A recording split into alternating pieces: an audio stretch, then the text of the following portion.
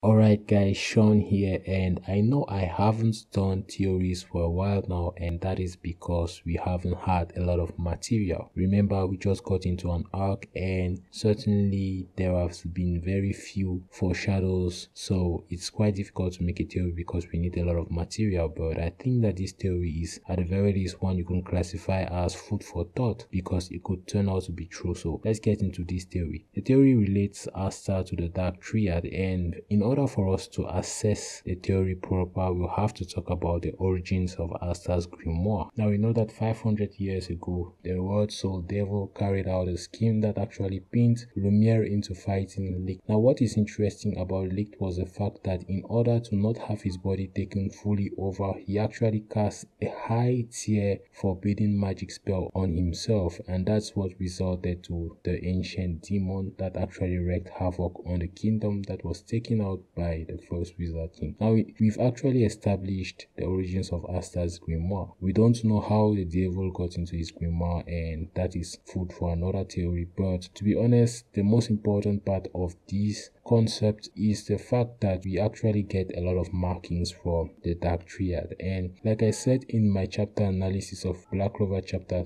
231, what was intriguing was the markings Dante and Zenon had, and I tried to combine these two markings and they were quite similar to the markings the demon had on his thorax, or should I say it extended from his thorax to his abdomen. And that's quite interesting since we know that Julius did state that there was an ancient calamity within the demon nation of Spade, and that ancient calamity might actually tie pretty much to the dark triad and how they got to their powers. Now everybody expects that Megicula should be introduced at some point, but we haven't seen him yet, so I'm going to assume that it is not Megicula because we know that Megicula is stronger than the word soul devil, as he actually scarred Gaia, whom everybody knows is at the very least as strong as Julius Nova Chrono was, and many people speculate that Julius Nova Chrono was one of the characters who could actually match or even kill the world soul devil because of the broken nature of his magic. That said, it's quite important to note that Zenon and Dante are not the only members of the dark triad. There is also Vanica, and in Vanica's case we can actually see that she wears an eye patch which possibly has a marking as well, or should I say height of the marking she possesses. And I think that the reason why Tabata hit this is because you can clearly see on the ancient demon's face that he also has markings extending from his eyes. So it's possible that if you combine these three, you can actually get some sort of ancient demon. So I would say that the combined powers of Zenon, Dante, and Vanica would be what would resurrect the ancient calamity from the demon nation of Spade, and possibly that could be Magicula. I don't know, but to be honest, I think that it might actually have to do with some sort of massive entity that might be at the very least as big as the ancient demon was. So the relation with Asta actually has to do with the headband, since Asta's demon got into the grimoire after Licht was defeated as the ancient demon. So it is possible that seemingly these three guys took out that ancient calamity, and that's how they were able to ascend to the throne of the Spade Kingdom, or to an extent were granted powers by the ancient calamity, and that's how they ascended to the throne of the Spade Kingdom, because it is clearly implied by statements made in Black Clover chapter 231 that these guys are the new leaders, so they haven't been in power or in charge for quite some time. So it's quite new that they have been in charge, and certainly they must have done something to usurp the throne from the original leaders of the Spade Kingdom. Well, those were just my thoughts. Let me know your thoughts in the comment section. Subscribe to become part of the Blizzard crew, and as always, I'll catch you guys later. Bye.